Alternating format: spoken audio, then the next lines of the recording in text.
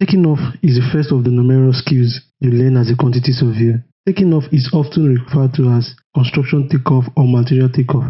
We'll be exploring the following: what is taking off, the purpose of taking off, the importance of taking off in modern day construction. In this video, we address these questions to get basic understanding on construction takeoff. If you enjoy my video and hope to see more of this, please subscribe and turn on the notification bell so as to get notified anytime I drop a new video.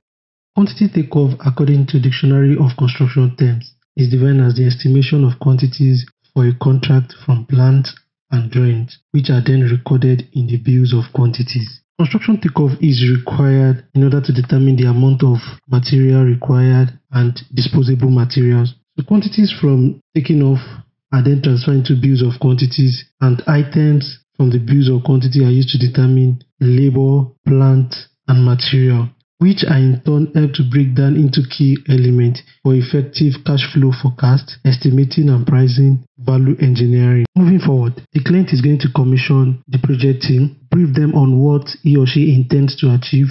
The architect is going to go ahead with the briefing in order to prepare drawings and specifications, which are then transferred to the quantity surveyor to prepare the technical bill of quantities. After receiving the drawings and specifications from the architect, you need the following to successfully perform a quantity takeoff: pencil, pen, calculator, ruler, taking off sheet or dimension sheet. Taking off sheet consists of a series of columns where you have the times column, which gives the factors of multiplication for the measurement in the dimension column. We have dimension column, where measurements are set down as taken from the drawing. Squaring column, where calculated volume, area, and so on are set out. Description column, where the description of the work item in relation to the measurement is written.